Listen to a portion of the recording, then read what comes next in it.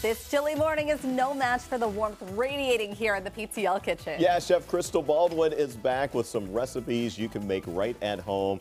All right, Chef, we walked in. You were getting it. I mean, going strong. What are we making today? We're going to make a Spanish-style shrimp, and then we're going to make a Korean rice bowl. I like that we get two recipes today because meal planning is always so hard. So this is so easy. nice and easy too. And ahead, you can do this ahead. And what does it mean, really Spanish-style shrimp? So it has some smoked paprika in it, olive oil, lots of garlic. So, but it's extremely simple, under 25 minutes. That's perfect. Take it. So what I do is I take a baguette, and I take the baguette and I cut it into like thirds, about 5-inch pieces, and then we quarter it, and then I put it onto a tray, and I drizzle a little olive oil, which I have some back there. Heather, I'm disappointed in you that you didn't scream out, the baguettes! Marie, the baguettes! There you go. Thank you for reminding me. You're welcome. Yeah. I was waiting on it. I was like, it's coming. No, all right. So, I like that a lot. That's her. Now, I'm going to say it to my son, and he's going to go like, what are you doing, lady? He knows Beauty and the Beast. Everybody knows. Oh, there you go. So then, while that's toasting, I'm going to take some olive oil. I'm going to throw that in there. And then I'm going to give you some crushed red pepper. Okay. Throw that in. And that's some smoked paprika. Okay. And then we put in sliced garlic. So you slice it up nice. And then if you don't want to peel your garlic, guess what? This garlic comes already peeled. Yeah. And that's, you know, always nice no matter who you are. You know what I get at China Eagle all the time is the jar of minced garlic. It is so easy because you can just take a teaspoon at a time. You know, my other favorite one is because sometimes the jar garlic doesn't melt into your dish. Yes, yeah. So the tube garlic, if you're looking for a nice little... It melts and it's great, right? Okay, yep. Got it. So here then we take this and we put it into the oven. So this is not on the stovetop. Gotcha. Put it in the oven and you let it get fragrant. Okay. After you let it get fragrant, you're going to take and put your shrimp in. So you have shrimp right there. Yep. You throw that in, we mix it, and then you end up with this lovely item right there. Oh, and so and it has lemon juice in it too. The color that we're seeing really is from the paprika and some of the juice. That is exactly it. And then you just mix it up, and it's great for a party too, right? Yep. So you Can I try that? Yeah, Can I you try have that to try it. Go in for it. All right. Go. Going all in. Yeah. And next up, tell us about what we're making here. We have a big bowl of rice. And you guys are going to do this one, Okay, great.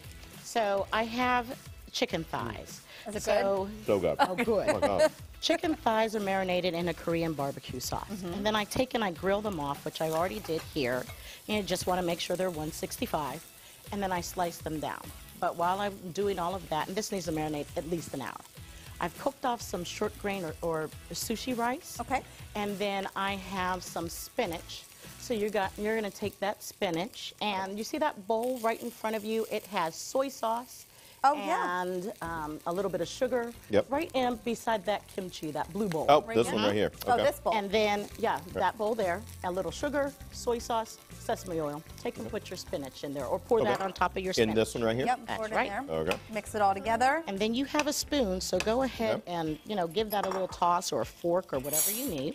So I assume we're just layering this up here, making a nice that's all you're doing. So you're putting your rice on there. Then you're going to take and put your chicken on, a little bit of kimchi. And what are you cutting up over there, too? This is a little cucumber to go with it. Because you want a little bit of texture, right? You want, you know, some crisp, some fresh, some, you know, everything to go with it that gives it a ton of flavor. And then I have some green onions. Ooh, and lovely. some cucumber for you. And then, of course, a little bit of toasted sesame seed. And what is this here? Is this the... That's to baste a little bit more. That's the Korean barbecue sauce, so you can baste your chicken more and make it a little bit more saucy. But this way, you can make this dinner, which is great. Yeah. You can do this for lunch. The only thing I want to say to folks is I want to make sure that if you make your rice ahead, which there's nothing wrong with that, make sure you put it in a shallow layer and cool it down right away. That's really that'll important. help it? Well, it's one of those items that it needs to be cooled down quickly. We have a tendency to go, it's on the stove, but we don't want to do that with that. Gotcha. But the other thing that's going to help you guys out is we have our seafood sale that's coming up now on Thursday. Okay. So all sorts of great items are coming up. so it's the Epic Seafood Sale. Gotcha. And then I use the Nature's Basket chicken thighs in here, but you could use the chicken breast, and that's coming up on our ad as well. That's so great. It's going to save you some money, and I know everybody's looking to save a little bit of money right now. This is so flavorful, so easy. Thank you for helping us whip up these. Simple, but Most good. definitely. Yeah, really good. Oh my goodness. So for these recipes and more, just go to PittsburghTodayLive.com, click on the Cooking Corner tab at the top of the page. You'll want to make this one. It's really good. Yeah. Oh man. Up